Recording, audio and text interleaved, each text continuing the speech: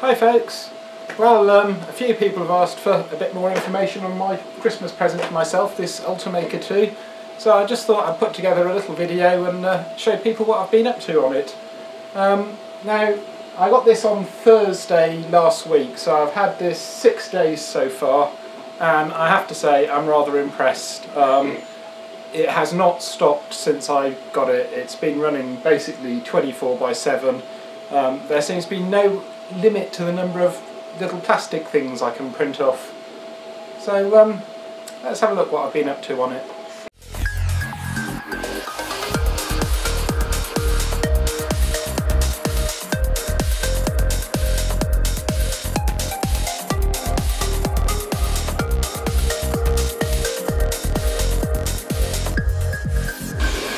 For those who don't know how these 3D printers work, it's got a nozzle that squirts out a very thin filament of the plastic, and then it layers layer upon layer on top of each other until it builds up a shape. And we'll see what that one it's building at the moment is somewhere around about the end of this video.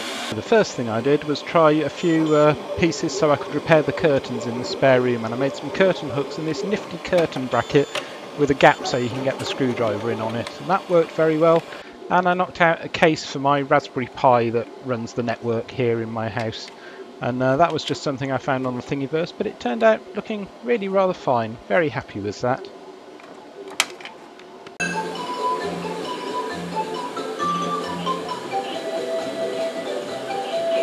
not exactly bad guys. They're just creatures.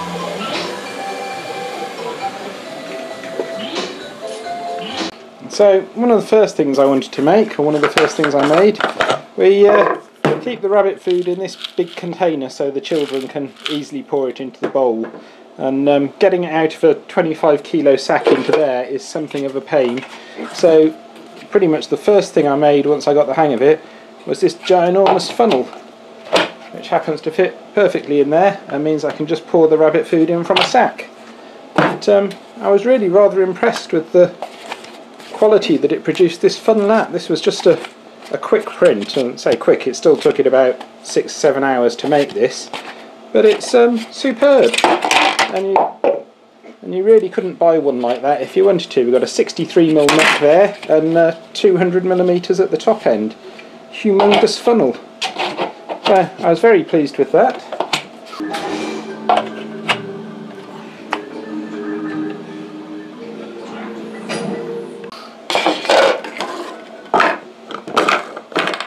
Having succeeded in that, I thought I'd make a little scoop for getting the rabbit food out of the sack and into the funnel in the first place.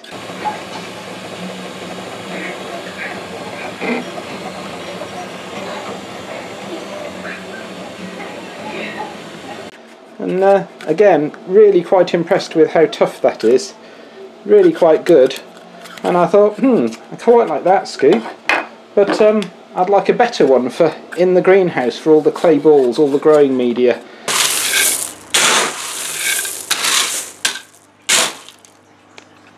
So I built this one with thicker walls and slightly bigger size, and yeah, very pleased with them. I turned my hand to some plumbing accessories, these hose repair jobs. This is one that doesn't work properly.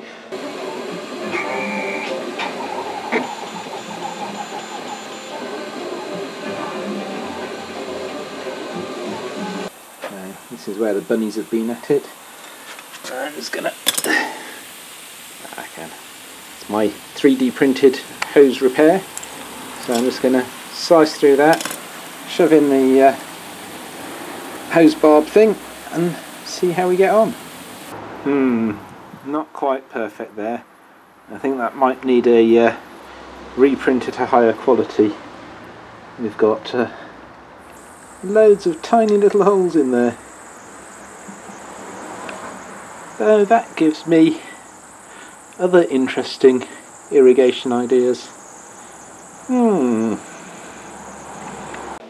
printed it on a low quality print, and it's got microscopic pores through the plastic, so that one leaks, but I did a couple more on a high quality setting and they work perfectly. And I've also started making enclosures for things, because in the past I've built recycled battery packs just using OHP transparency film, overhead projector film, bits of cardboard and sticky tape, but now I can make proper enclosures for everything. And the next thing I plan on doing is making an enclosure for this timer module that'll hold this module and a second relay alongside it and a socket so I can plug things in. And I'll try and do strain relief for the cables and everything.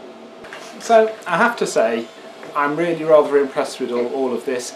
I was kind of late getting into the 3D printing world because having built my 3D woodworking machine in the past, I discovered that actually the design phase took so long I might as well just hew raw blocks of wood by hand. But the software's come on a huge way in the last 10 years since I built that machine, and I'm really getting on great with it now. So shall I do a quick look at the software? Yeah, no. Yeah, go on then. So to actually design these things I've been using Autodesk's 123D Design, which is their free entrance starter set, and this is a hook I designed for the back of the bathroom door to replace a broken one, which is I would show you but I've already thrown it in the bin. And the idea is this little wedge bit over here takes a nut in the back there, and then a screw goes through and pulls the wedge in, and that opens up the fingers on here which locks it into place in the door.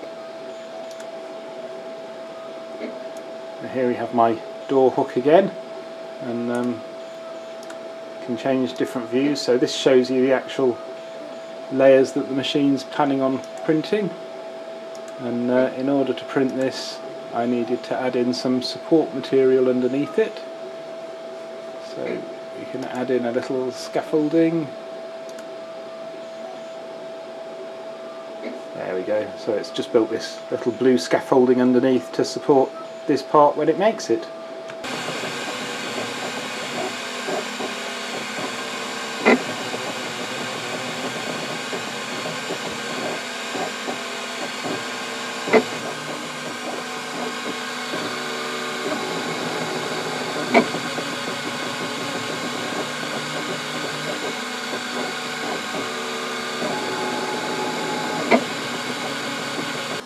So my door hook is finished. Remove it from the build plate, and a bit kind of messed up round here due to it being unsupported, but nothing that I can't fix with a bit of sandpaper. I'm going to give it a try, see if it works on the bathroom door. This was the original one that broke, and it's broken in two different ways. It used to have a little plug at the back that came in and split that, and I bodged that with a bit of polymorph several years ago, and then the hook broke as well.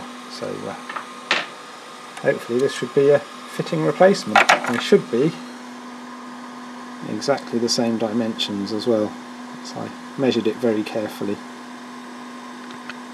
So here we have the finished article with the screw and the nut in. I haven't left quite enough space for the nut to go in, so I've had to just ease that in with the soldering iron to help it on its way. But I'm going to go and give that a try and see if it holds a towel.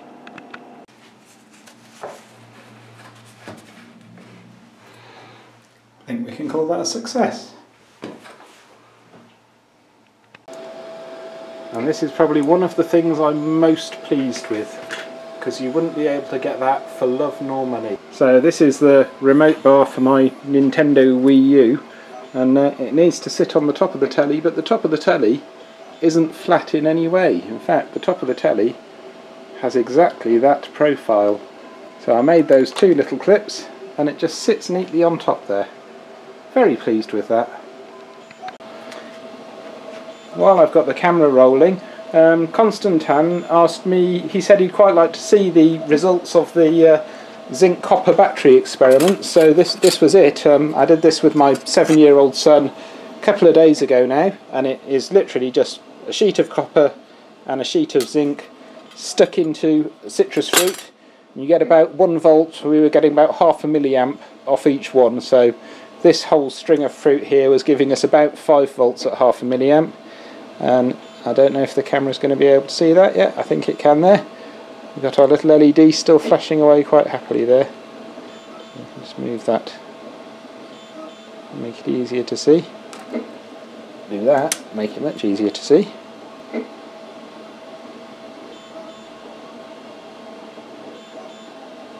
Now I'm just going to leave that running, well, probably until the fruit goes rotten.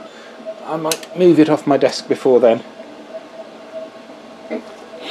There we are, and we had my bedside LCD alarm clock running off this for a few hours until my son played with the crocodile clips and disconnected it all.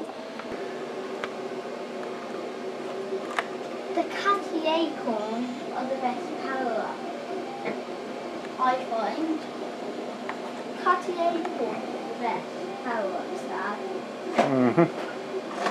Because though you're a fireball, you can do a direct kill. You don't. Very, very simple. He asked for a day doing electronics, and I thought we'd start on very first principles and generate some electrons as well. I've had a few questions over the last 6-7 months about what's been happening with my Mixologist project, and it still looks largely like it did in the video I made on this back in February time. Now there's a reason. I'll just show you kind of what's been changed since then. Hopefully we're going to all power up okay. There we go, so we've got these all 10 screens up and working. This one's one that I've replaced at some point, and this one's a lot brighter than the others now. I think 2 of these have had replacements, that's probably a replacement as well. But because these are just held together on a strip of paper, this is very touchy on bad connections. And this is actually one of the reasons why I wanted the 3D printer, so I can print a decent surround out for holding all these displays, so they're not going to be quite so twitchy. It's actually taken me about 5 minutes to get this thing to power up properly this time. The other small change I made on it is I've now got a load cell and a little load cell amplifier hooked onto it. If anyone wants to find out more about these, Ben Heck's Christmas present protection system that he just put up today is using exactly these same load cells and the little load cell amplifiers off eBay.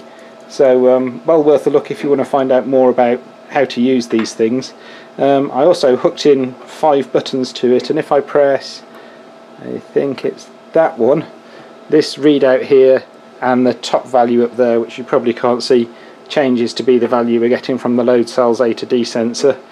And if I put a bit of pressure on there, you'll see that value drops down there. And if I put the pressure in the opposite direction, value goes up, and that tells us how much load we've actually got placed on this load cell. Oh, I see I've lost a screen there for some reason. Don't know what's happened to that one. Again, flaky connections everywhere. Needs a proper enclosure, and I need to make a platform so I can have 4 of these load cells to weigh my nutrient bottles out. So there hasn't been much progress on that lately, but now that I've got the ability to easily make enclosures and surrounds, I'm hoping I'll actually get a bit more done on this in the next year.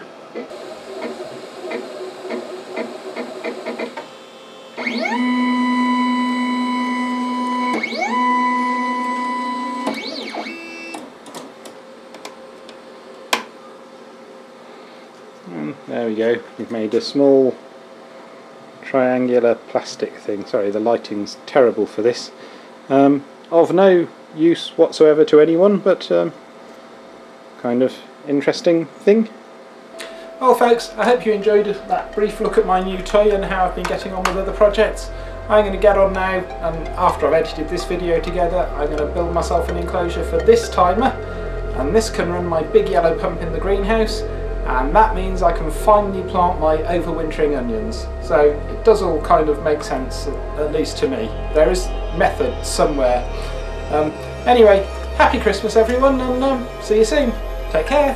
Bye.